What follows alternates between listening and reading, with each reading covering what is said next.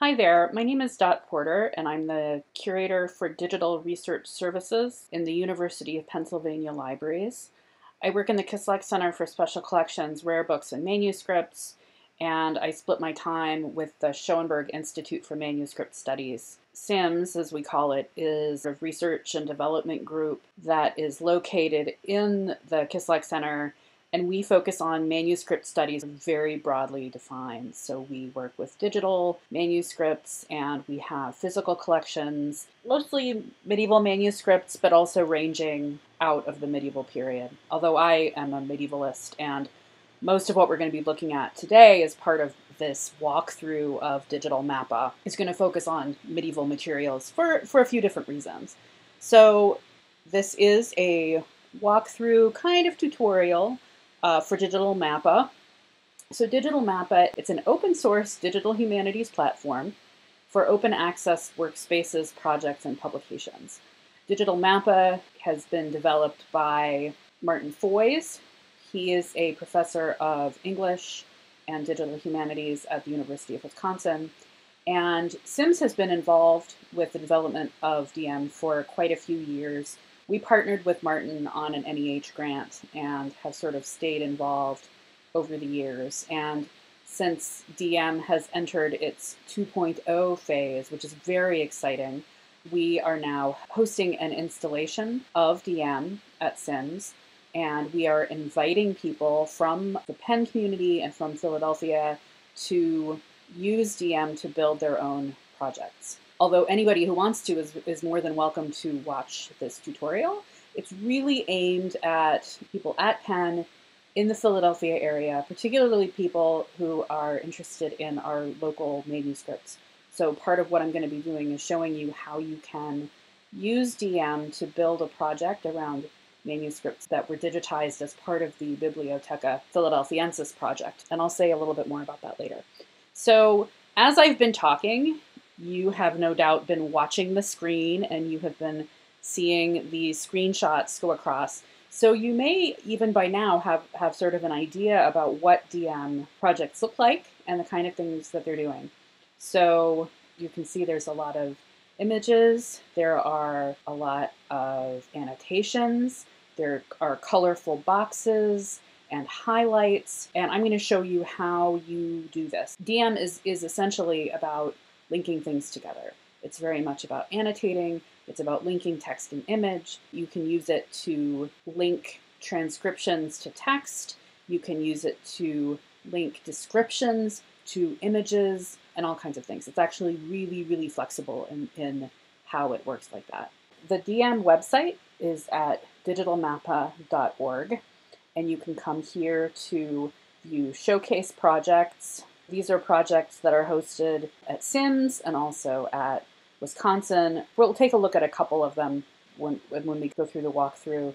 There you can also learn a little bit more about DM, learn about the history, how it works. You can get to know the people involved. There are some different guides that are available on the website. These will supplement what I'm going to be talking you through today. There is a viewer guide. As a user coming to a project, there is a certain amount of a learning curve, and so this document could be very helpful for that. If you want to create DM projects, I'm going to walk you again through how to do that. But this document will also be very helpful. The creators were aware of some of the issues that are coming out of DM 2.0, and we're actually looking at going through the next phase and fixing some of those things. So if you find that it's not doing something that you think it should be doing, you can come here and sort of see what's going on. If you want to install your own DM instance, there are instructions here. But we also have our installation at Penn, which you are welcome to sign up for and use to create your own projects. Let's take a look at that. So this is DM. The URL for our installation is sims2.digitalmappa.org. And if you go there, it's not very beautiful, but you can see immediately which projects are public. If you want to create your own account, you can come here and register your new user, put in your email, whatever you want your display name to be, confirm a password, and then click register. I am already registered, so I'm going to sign in. And the first thing that's happened is there are now other projects that are here, projects that aren't public that I have access to. Some of them are mine, and some of them aren't, but I'm an admin. So if you sign up for an account, you can email me, and then I can come in and accept your registration here. So first, let's have a look at a couple of different projects that are here. So you can sort of get a sense of the kinds of products that people are making with this. So here is a project of Martin's, an Old English and Medieval Latin edition. So in this instance, he's used DM to build an edition of this sort of dual Old English and Latin text. One of the great things that you can do about DM is you can organize your material into sets. And in terms, I think of it in terms of book chapters. So it's a little bit like a book with chapters, only the chapters are sort of like folders full of material. So we have the introductory materials. These documents that have the T there, these are text. And so if I click on that, you can see this in this case, this is sort of how to document, how to use the edition, how to cite it. You can embed images into editions. So here we've embedded the Sims logo there. There's then moving on, there's instruction and bibliography. Here we go. So I clicked on this and it just opened right up here. So we'll close that one and then we have that one, the visual collation. So all this information here, and these are all text documents.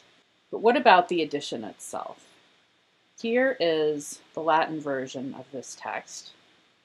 It's in this manuscript. So first we have the image files. It looks like it's on one folio. We've got 102 recto and 102 verso.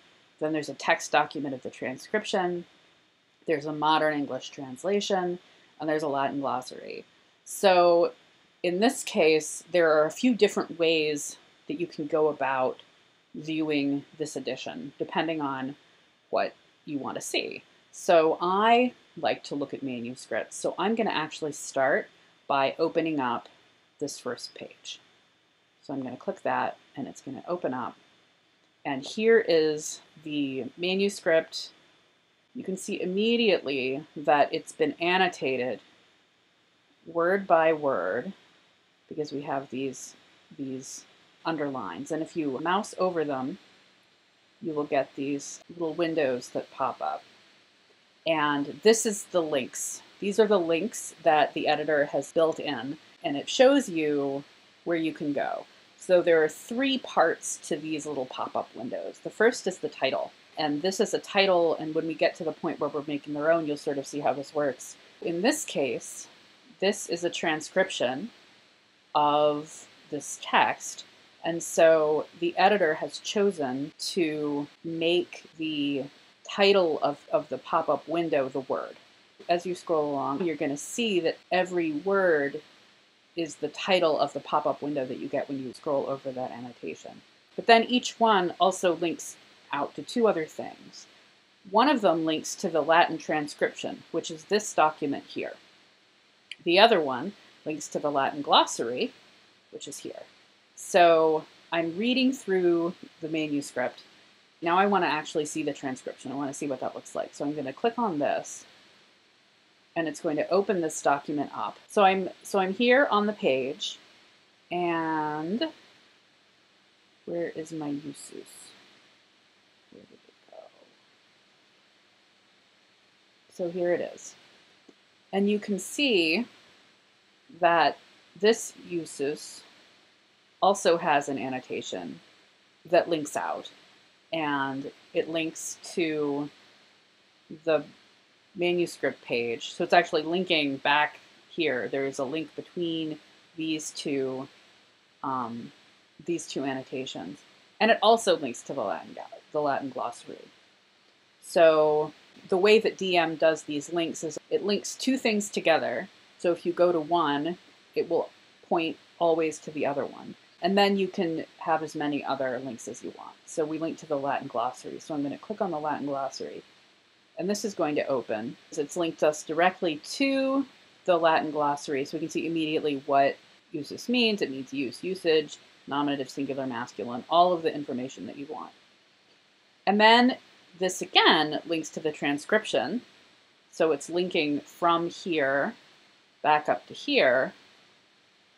And it's also linking the manuscript. So again, we're getting this link up to this instance of usus here.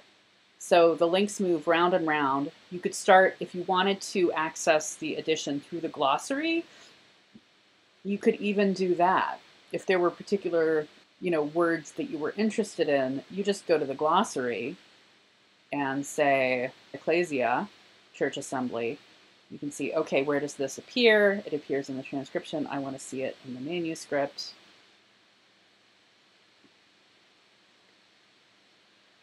And there it is. It's right there, right? So DM gives you this ability to link at a very granular level, which is great for, for texts. So this is an example of an edition. Let's look at something a little bit different. So we're going to come out of here and there we go. We're going to come out. We're going to look at the Virtual Mappa. The Virtual Mappa is sort of the original project that DM was designed for. So Mappa Mundi are these very usually large maps of the world, medieval maps of the world. So the image files are large and there's a lot of data around them. Martin basically designed DM to be able to handle the kind of editing work that was going to have to happen to bring the Virtual Mappa to the world. And it's just really lucky that in addition to being able to handle the maps, it can actually handle a lot of other stuff too. So here is the organization for Virtual Mappa. Again, we start out with how to use this resource. We have the introductory materials, and then we have the maps themselves. So each map, or sort of group of maps, so TO maps, have their own section on the Higden maps altogether. So we'll start with the Cotton Tiberius B5. Actually, no, let's start with the Hereford map. Very famous map from Hereford Cathedral. So there's a note, again, on how to use it. There's a document on the description and sources, and then there's the map itself. So let's click on that map and see what happens. So here it comes. It's going to take a minute, and I'm gonna close. There we go. So we get the full view. All right, and you can see that there's a lot of annotation going on here. There's the purple annotations. This is a little bit different. The editing project that we looked at had three main documents that we were moving between. There was the glossary, and there was the transcription, and there was the image. This one is done a little bit differently. So in addition to linking aspects of the image with bits of text in a larger document, you can also do just annotations, and that's what is being done here.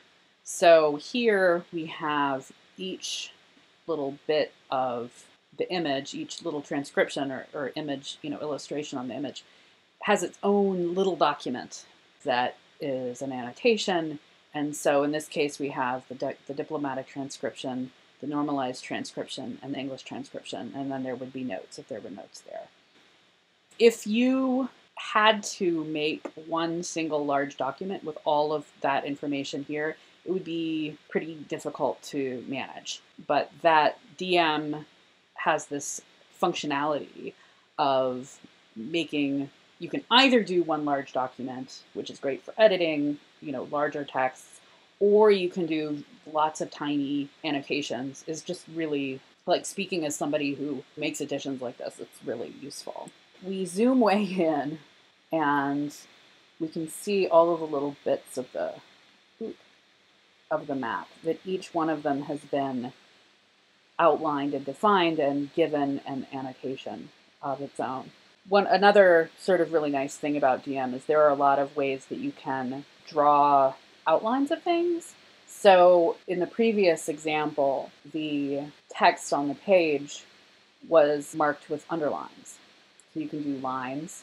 You can do circles and boxes. And then you can just draw whatever shape you want, which is really useful. I'm looking over here at this manticore. So looking at this manticore, you know, that you don't have to make a box around it. You can actually outline it at a great detail, which is pretty great. So let's see what it has to say about the manticore.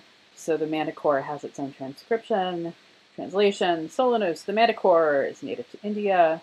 Triple series of teeth, the face of a human, yellow eyes, the color of blood, a leonine body, a scorpion's tail, a sibyl's voice. That is pretty intense. And there's an image of the manticore there. So that's pretty great. So you can basically go around the map and, you know, see what's going on, which is pretty neat. Okay, so that's the Virtual Mappa project. Let's go out. All right, so let's see. What does it take to create a new project? You go to New Project. You give it a title, you give it a description. DM enables you to add collaborators. So if there are other people, they have to have accounts on DM. But if everyone has accounts on DM, you can sign them up, and you can add people as readers. That is, they can just see what you're working on without you making it public. But they can't change it. They can write, which simply means that they can do all the editing things. Or admin, and admin would give them the ability to add other collaborators, to make their project public, and to delete the project. So you obviously want to be really careful who you're giving admin and write access to. I have already made a new project for the purposes of these walkthroughs. So I'm going to go out and find my sample project, and there's already some stuff in here. So here we are in the sample project. And the first thing you want to do when you're developing a new project is think about the organization that you want. How do you want to organize your project? What the sections are? What content goes into each section? This kind of thing. So as you can see in the sample project, which is really random, I have currently one folder that's the introduction. I have a folder that's chapter 1 and a folder that's chapter 2. And this is pretty typical. The other projects that we took a look at are organized in a sort of similar way. You create your project and you want to create a new folder. You hit the new folder button. And every time a folder is created, it's going to be created here on the top level. To change the name, you just do that right here. We'll call this chapter 3. And then we can move it down. So we grab it and we move it down here. But you can also have folders within folders. So I'm going to make a new folder. Let's call this images. So in this case, we're going to have an image folder inside the chapter folder. So I'm going to drop it there. And if I open up chapter 3 now, you can see the image folders are here. And you can put as many folders as you have to in another folder. So here we are in chapter 3, we have this image folder, and now we want to start creating documents. We've already seen in the other projects that the documents go inside the folders. They can also be out on the main level. But generally, for most projects, you're going to be organizing them into some kind of system. There are text documents, which have this icon here with the 2 little T's. And if you import any images, the images will have a thumbnail. So if we look at these other chapters, each one has a text file and then the thumbnails of the images. So for chapter 3, we want to create a new text file. So you use this one here. You can create a document or an image. We're going to create a document here. So now we're in the text document. And the text document is going to look similar to what you find if you open up Google Docs or Microsoft Word. There's not as much going on, but the look is the same. So you have options for formatting. You have text size right here. You have this option for including a hyperlink, which is going to be helpful if you want to link to things that are outside of the project. So there's linking inside the project and then there's linking outside of the project, and you want to be able to do both. There's lists, you can make different kinds of lists. And then there's this selecting a highlight, which is going to become important when we're at the point of creating the highlights that link the project together. So the first thing we actually want to do is change the title up here. We're going to call this chapter 3. Why not? Will be boring. And then we'll say, this is chapter 3 of the sample project. Right, and this is going to be huge. Yeah, because it's our title. We'll say that that's our title. And so now we have the sort of start of the text. And as we've seen in the previous projects, this is where you're going to have section level information here. So we're going to talk about what's happening with whatever we're doing in this section of the project. But now we want, actually, I forgot to do something. Chapter 3 is still hanging out up here. So I want to move chapter 3 into there. So there it is, chapter 3, the text, and then we need some images here. So one of the things that DM does that's really great is it allows you to upload images directly from online image files. And so we're going to do that. You can upload images that are on your own computer, which is really helpful if you're in a position where, let's say, you've gone to a library and you have taken a lot of your own photos that you want to include in the project. You can upload them. But if you're using images that are provided by an institution, you can use those too. So what we're going to do is we're going to go to Bibliophily. This is a project out of Philadelphia. We were granted a grant from CLEAR, which is the Council on Library of Information Resources. We got the grant about 4 years ago now. It was a 3-year project to digitize manuscripts in Philadelphia. And this is where we have them available to the public. In a minute, I'll show you another site that has more manuscripts where you can also download them. But this is kind of a user-friendly way to access them. So let's say you're interested in books of hours, which are pretty interesting books. So we go here and we say we want to see books of hours. There are 221 manuscripts, and this includes single leaves. So the Free Library of Philadelphia in particular has a lot of single leaves that are included. So here's one. I'm just picking this more or less at random. Lewis E.M. 519, Book of Hours from Flanders. So we click on that and we get this nice little view of all of this. But one of the things you can do directly from the site is you can download the images. So if I click on download as a large JPEG, what's actually going to happen is that this is going to open in the browser. So it opens in the browser here. And then I've got that. Now, what I can do is I can copy this, come back to DM, say I want a new image. I want link to web. So I'm going to click that, and then I'm going to paste it, and then I'm going to change something here. Because you see this is HTTP:/. DM will not upload images that have HTTP in the URL. You need to have HTTPS in the URL. These images that are served on Bibliophily are served via Open, which is a site at Penn that I'll be showing you in a minute. And Penn has HTTPS capabilities. So all we have to do in this case is add an S. We say add image, and there it is. Lewis E.M. 519, and it's Martyrdom of St. Ursula. So there it is. There's our first image. We have our chapter 3. We have our image. Oh, but again, the images, when we add them, are right here on the top level. So we want to put that in our image folder. So there we are.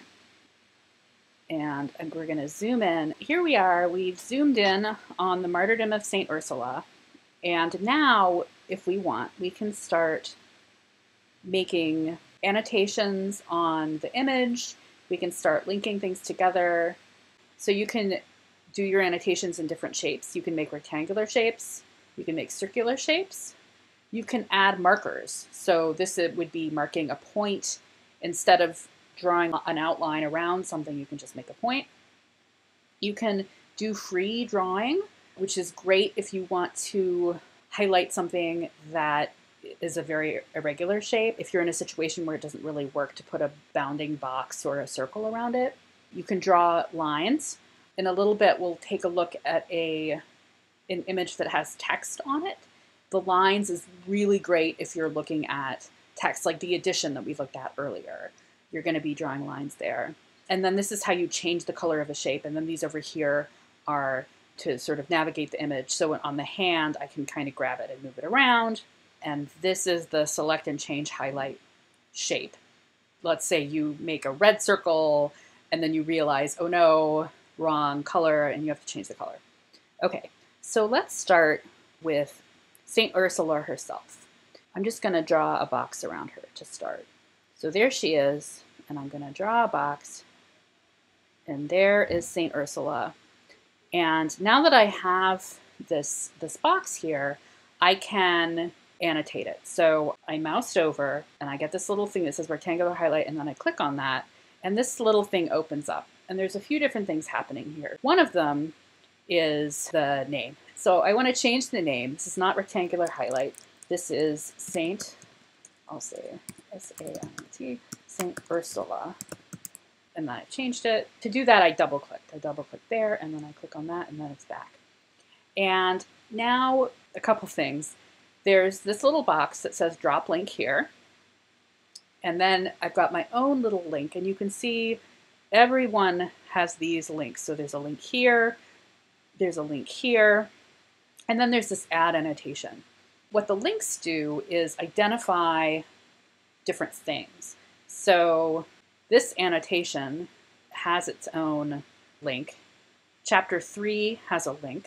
If we wanted to, we could, I grabbed it and I'm pulling it over and I'm going to drop it there. And what this is doing is it's linking chapter 3 to St. Ursula. I don't think I actually want to do that because chapter 3 is about more than St. Ursula. So then I delete that and I say, okay, I'm not going to do that. But I do want to add an annotation about St. Ursula. So I click on add annotation and a new document is going to open up here. So this is going to be annotation, or I'll say about St. Ursula. About St. Ursula. And you can see it looks just like the document here, but the annotation isn't showing up. The annotation isn't here. This annotation is linked specifically to this bounding box that's on this image. And it's about St. Ursula. I don't actually know very much about St. Ursula, so let's go to, I'm going to search for St. Ursula. St. Ursula, let's see. St. Ursula, Wikipedia. All right, so there's a Wikipedia page about St. Ursula, so this is great. So I'm going to copy, I'm going to be bad, and I'm just going to copy some of that. You shouldn't actually do this, but I just want to show you, so I'm just going to copy that to the annotation. And you can see all of these are links out, and then I will say read more on Wikipedia. Okay, and now I can link, I'm gonna come back here and I'm going to, there we go. So I'm gonna add a hyperlink, say add, there it is. So now we've got actually multiple links out, right? Because I just copied this from Wikipedia, but now I've created this specific link out to Wikipedia. So now this is my St. Ursula link right now. However, I could also, I'm going to close this annotation. Let's say I also am interested in talking about Ursula in chapter 3.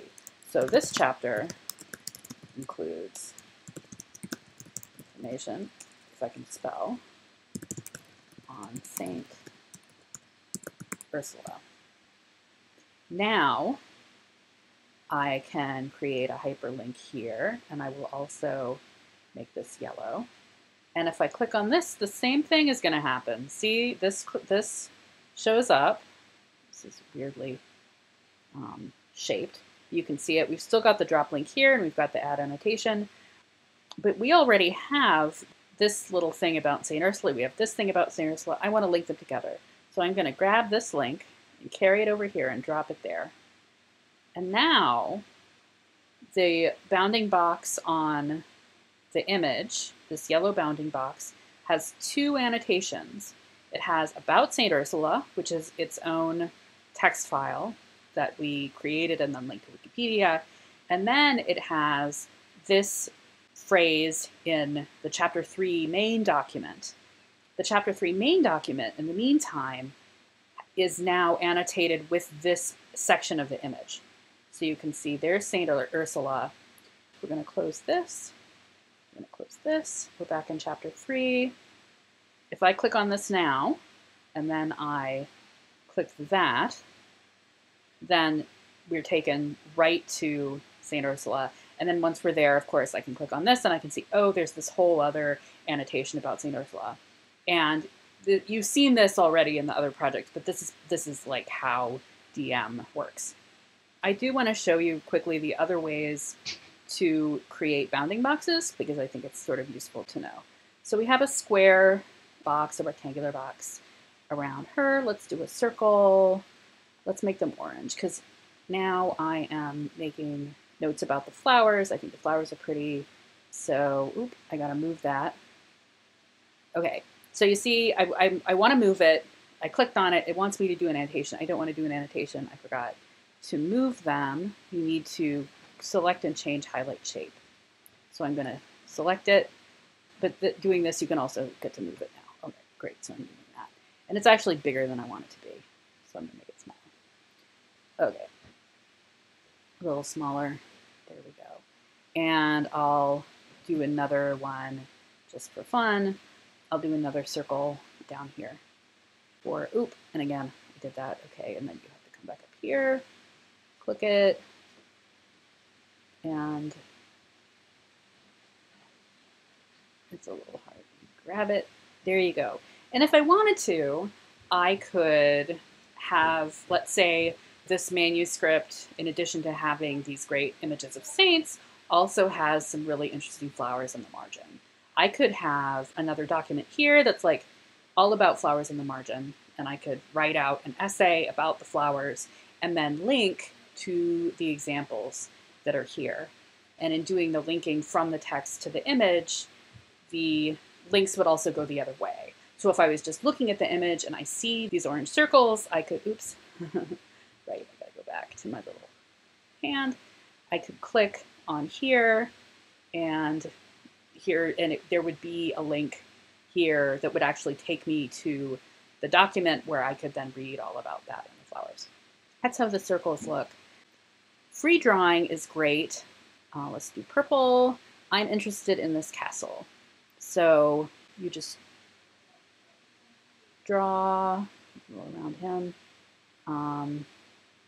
Here we go. Around there. Here's the castle.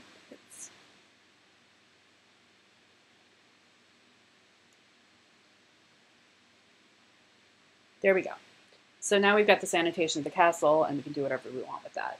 If we want to add markers, let's say we are interested in the trees that are here, but we don't want to outline every tree. So I just say there's a tree here, tree here. It looks like it wants me to, no, there we go.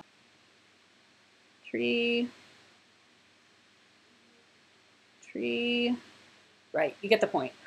So you can use the marker to do that. Or I've also used markers, for example, to mark people.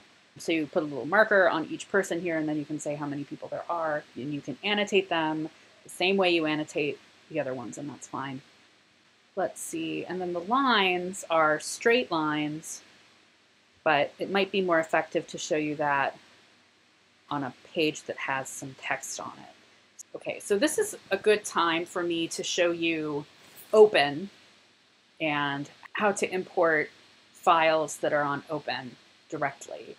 Bibliophily, I'm always going to show this first because Bibliophily is kind of a very user-friendly way to find manuscripts because it has the search and browse.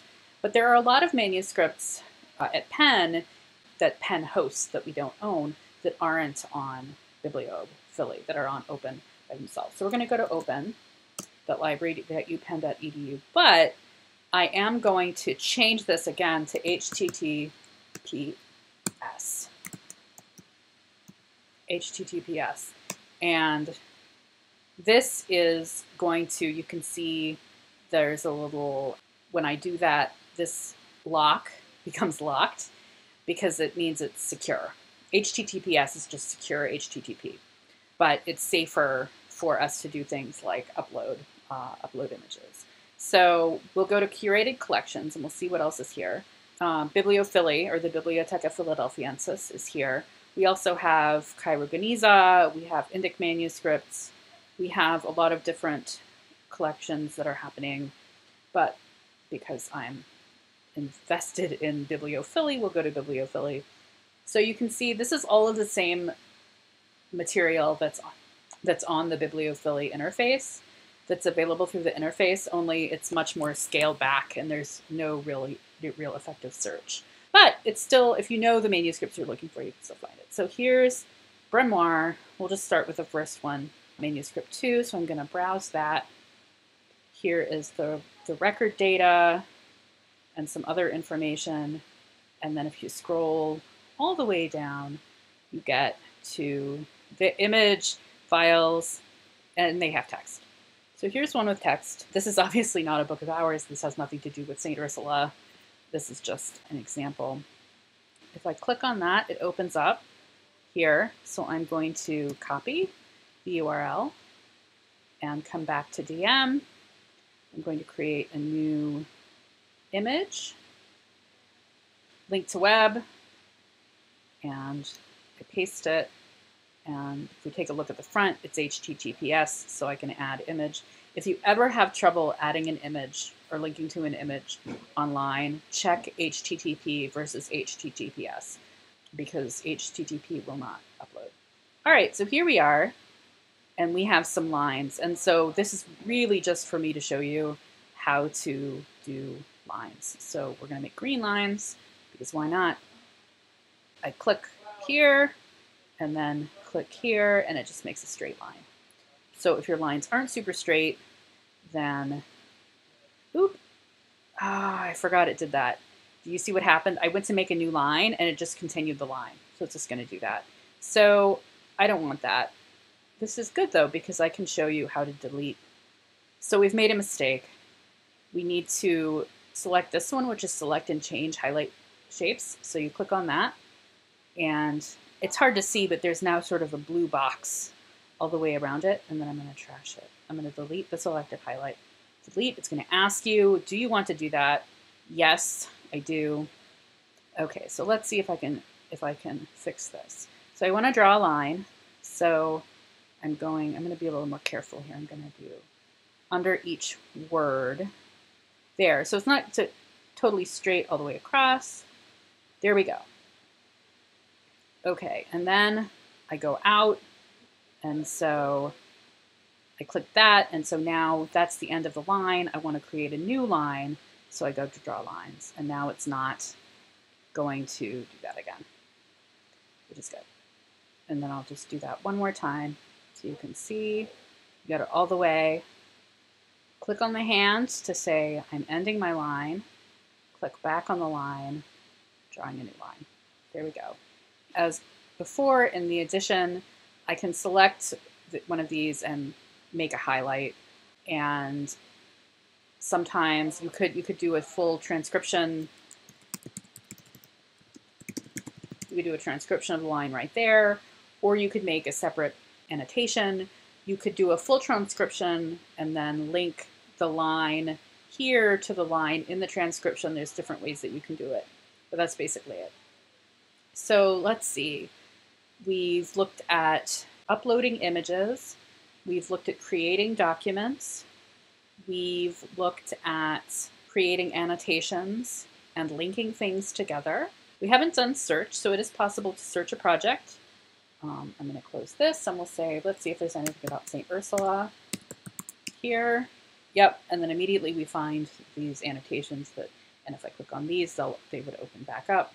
The other thing is this over here. So this is how the items are viewed when you open them up. So we've really just been looking at one or two things at a time in the project. You can open sort of as many images or text files as you want to, as many annotations as you want to. If it's one by one, I open chapter 3 and then I open this image and you see Ursula shows up underneath because it's one by one. So as we keep going, let's see, we'll take a look at she's got her annotation, and that will open also below. If we change it to 1 by 2, then we have 2, and then 1 opens underneath it. 2 by 2 is just a little bit smaller there, and then 3 by 3 is 3 side by side, and that's as many as you can get. But you could keep opening it, and it would open as many as you want.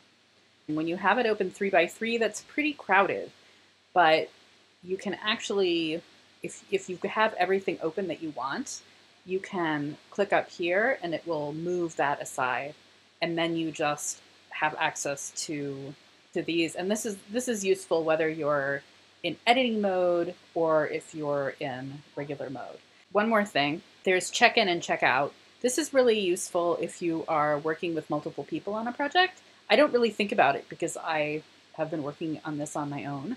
But if you have multiple people working on a project, there's a check-in and check-out system, which will keep you from overwriting each other's work at the same time.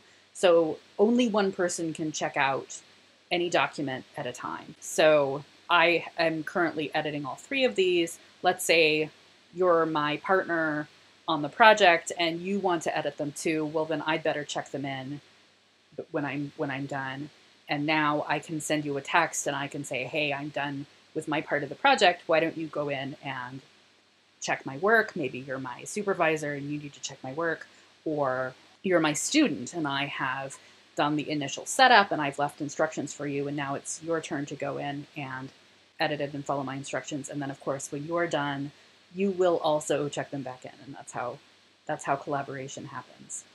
This is the end of my show and tell tutorial for DM. I hope this has been useful, and if you have any questions, please don't hesitate to email me. If you're interested in creating a project of your own, you can request an account at sims2.digitalmappa.org and go to registration and let me know that you have done that. Send me an email and I'll let you know. But thank you so much, and I hope this has been helpful. Bye-bye.